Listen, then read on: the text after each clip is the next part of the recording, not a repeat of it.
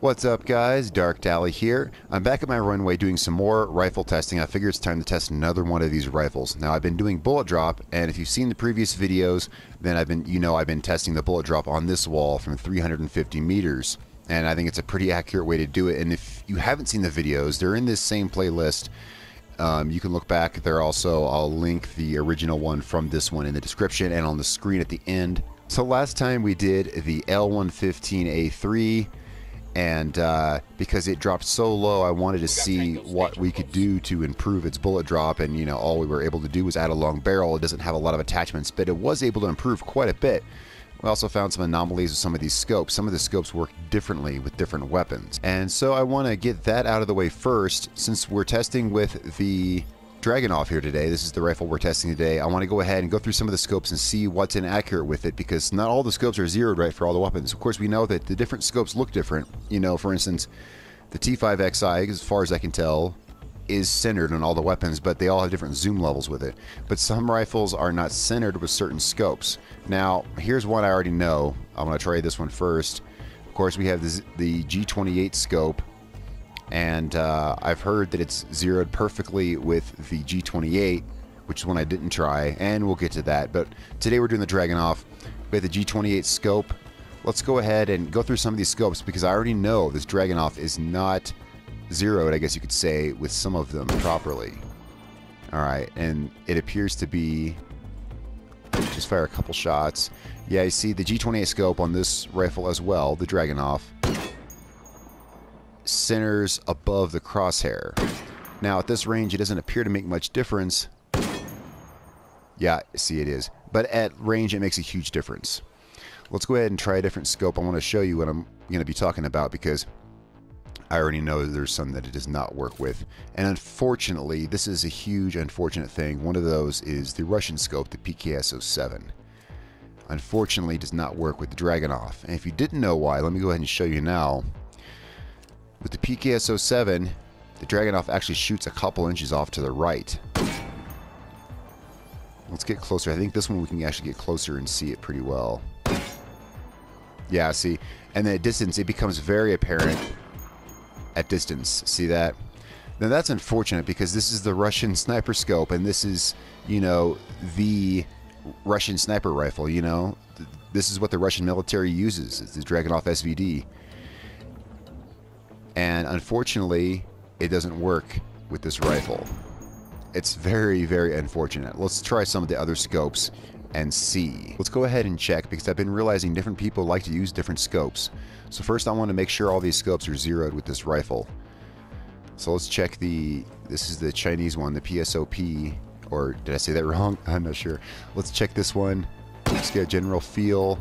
Yeah, see, this one, it looks like it's shooting off to the right as well, actually. It's really a shame that this happens. Let's see if we can get a better reading on that.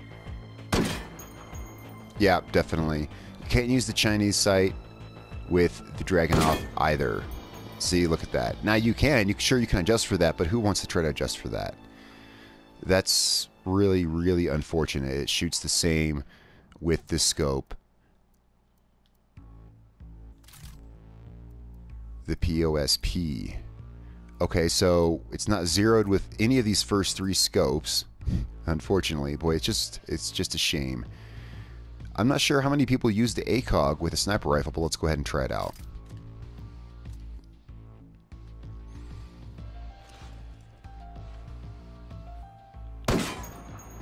Now this scope has something weird in that it has a secondary function which does nothing. Whoops. Okay, apparently that's just with assault rifles. Okay, with assault rifles, as you know, you can push right on the D-pad, at least on PlayStation, and it will go as if it has two different zoom levels, but not really do anything. It's very odd. Okay, I guess that's just on assault rifles. This appears to be dead on, at least at this range. Let's move back some. I just want to check this out before I go testing a rifle, because I don't want to test a rifle again, only to realize the scope is not zeroed for it. I'll be honest, it's not dead on. You can see it's a little off to the right. Not as much as the POSP and not near as much as the PKS-07, but as you can see, as I go back further,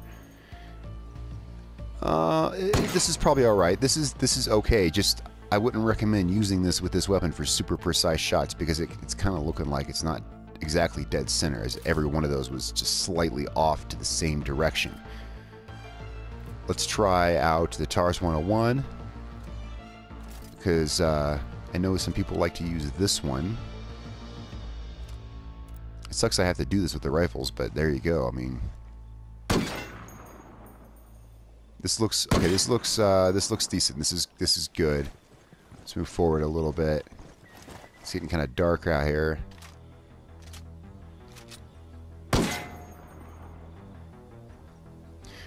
Why is this rifle just seems to shoot off to the right? It's really a shame. The Dragunov in general just likes to shoot off to the right. Okay, we're at 5 times. We're at 5.5 times. Sorry, let's switch to. It's not going to matter. If anything, this is more helpful to us. It clearly shoots a hair off to the right. I don't think this is any big deal because it's still on the crosshair. But keep that in mind. If you're trying to shoot something at super long distance, you know, like a kilometer or something like that, that can matter. You know, so keep that in mind. But it looks like this is zeroed enough with the TARS and the T5XI. It's zeroed enough. That should be fine. Boy, these guys just keep coming. Why am I marking them? These guys keep... That's the second one to come out on the runway. They've never come out on the runway before. That's just weird.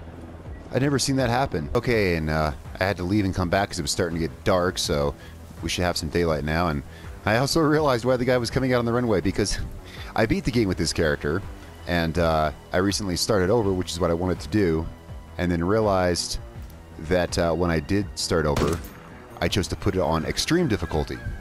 So that's why I have the guys coming out onto the runway. I totally forgot I even put it on extreme.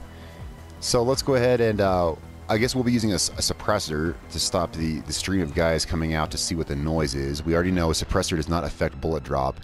So I'm going to go ahead and throw that on my Dragunov. And let's make sure it's stock otherwise. Let's go ahead to parts, reset parts. Yes. And we're going to I'm going to continue doing the testing with the T5XI. We know it's zeroed with all the rifles. We know that it works fine and everything like that. And it also has the most zoom, whatever that matters. Let's go ahead and throw the suppressor on maybe this way. They'll leave us alone. I wanted to do a harder difficulty for my next playthrough. I tried advanced and I really didn't see any difference between that and normal, at least not in the short, time I used it. So I went to extreme, and it's very interesting because I can't see. I'm so used to seeing the red blobs on my map. It's very interesting not being able to see that. You got to be very careful. So let's go ahead and take now that we're completely stock, let's go ahead and take kind of a sighting shot and make sure we know where the bullet drop is at on this, and I'll compare it to where I have it marked on my chart. And the bullet drop is always consistent, so it's going to be in the same spot. Let's go ahead and have a look at that. Alright, looks like that's at the 4th row of bricks. Wait, 1, 2, that's the 3rd row, that's the bottom of the 3rd row. That's lower than I remember. Nope, that's exactly where it hit. Right, it hit right above the L115, right on that 3rd row of bricks, right there, ready to hit right on the bottom of the brick. That's correct. That's what we have marked as its normal bullet drop. I'll go ahead and pop that image up on screen right now with the results of all the rifles. Now, this was stock, of course, and what we're going to be doing today is improving that and see what we can do with it. I also, like I already did, I wanted to see which scopes it didn't work with, so, yeah, definitely keep an eye out for those scopes. Okay, so we know that a longer barrel will improve the bullet drop, or, will reduce the bullet drop of a rifle. But since the Dragunov only comes with the standard and a short, let's see what the short barrel does. Let's see if we get more. I mean, probably, but that's the point of this, right? It's verify everything. There's a lot of false information out there. I still have people commenting on these videos saying that all the bullet drop is the same. Which is funny because it's like, clearly if you watch the videos, you'll see they're not. There's a lot of incorrect information out there that people take for granted. It's not necessarily their fault. It's people spreading it. Let's go ahead and try this short barrel just to see what happens. That hit much lower. Let's go ahead and recon this and see. Now, one thing I want to answer, because I've been getting this question a lot, is why do I do this test alone? Why am I running down the runway? Well, I have started using the drone. Why am I doing it alone? Why don't I have someone here helping me? Because I have done some testing with someone helping me, and if he's watching this, then he will confirm that bullet holes can appear different to different players. He and I were out in Kawani just target shooting at 1 kilometer, And when we ran up, we both saw different bullet holes, and there was much confusion until we traded screenshots and saw that the bullet holes we were looking at were completely different. after a decent amount of trying to figure out what was going on. So when you're playing with someone else, there's no guarantee the bullet holes are going to be the same. And if the same bullet holes weren't even appearing on his screen as they were on mine, then who's to say that these are right at all? So I can't trust having another person here to test. Okay, it actually looks like, see, I'm glad it came up here. That's not a bullet hole. It actually hit, it didn't even hit the wall. Now, from my experience, adding a long barrel will move, with all the rifles I've done so far, a long barrel will move this up 2 bricks, would move this up to here if this had a longer barrel option. So that tells me that it probably hit just right here, right in the dirt. It's probably the same increment of adjustment. Okay, and we are back at 350. I had to replace my mark, so these shots might not line up laterally, but the mark is at this same height that it was previously. It's simply placed at the top of the wall. It's a real easy to place a mark. Let me show you. You just go to the top of the wall and place it, and as you can see, it makes the mark set right directly on top of the wall. So the mark is still in the same place, it's just been moved over a little bit. Let's go ahead and since we can't add a longer barrel, that means the only thing we're going to be able to do to improve the bullet drop of this rifle is probably add a rangefinder. So let's go ahead and throw that on. I'm actually going to fire a few shots. We know the grouping is tight. There we go. I want to get a more accurate reading. The reason I only fire 1 shot is the bullet drop is one thing I found across rifles, which is just always super consistent. Let's see where we're hitting. Now, where we were hitting without the rangefinder was right here at the bottom of this brick on the 3rd row. Now you can see the rangefinder has moved us up 1 brick. The rangefinder has moved us up almost exactly 1 brick. That highest shot was the one that was most centered in the crosshair, and you can see it's... So we'll compare this on the graphic. Let's go ahead and do that visually. It's better than looking at this muddy picture here. So here on this graphic you can see how much the rangefinder improved the bullet drop of the Dragunov SVD. Let's see if there's possibly anything else that we can do. Let's see exactly what some of these parts do. Let's burn through these rail attachments. Let's see if a laser sight does anything. Okay, now I have restarted the game so it can be daylight again because it was starting to get nighttime. This time I actually closed the app all the way out and came back. So now, as you can see, it's 9 in the morning.